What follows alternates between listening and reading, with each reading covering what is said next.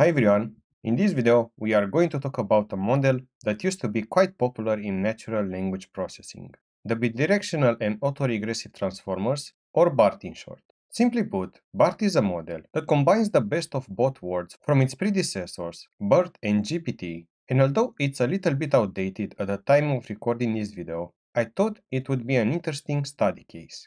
Before we dive into the specifics of the BART model, let's briefly revisit BERT and GPT.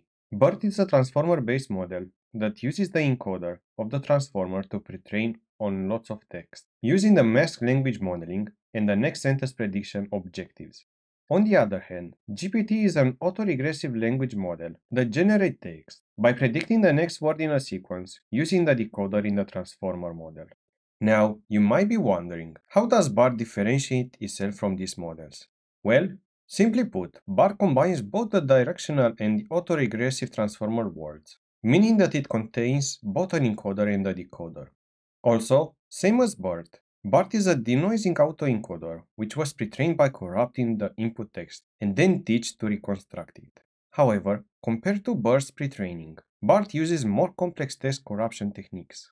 So, in short, the fact that it uses an encoder-decoder architecture and a very specific corruption reconstruction process is what sets BART apart from both BERT and GPT. Now, let's dig a little bit deeper into the types of text corruptions used in BART.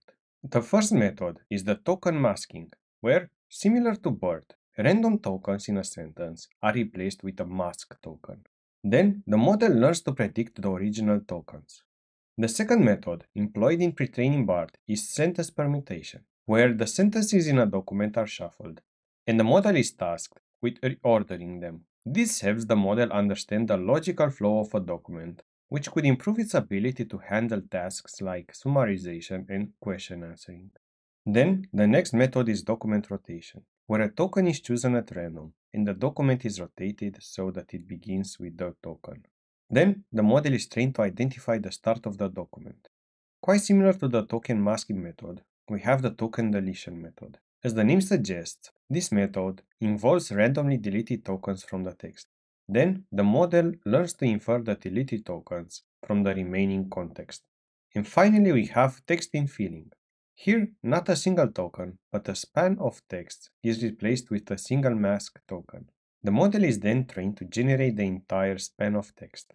This is a more challenging task than token masking and helps the model generate coherent and contextually relevant text.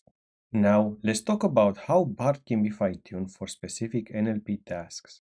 For instance, to perform sentence classification, BART can be fine-tuned to predict a label for a given sentence by putting a fine-tuned head at the end of the decoder.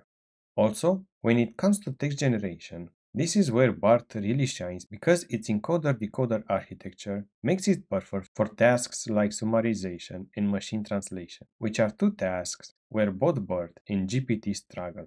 And that's basically how the BART model works. Thanks for watching, and please hit the like button if you enjoyed this explanation. It really helps me out with the YouTube algorithm. Until the next time, folks, bye bye!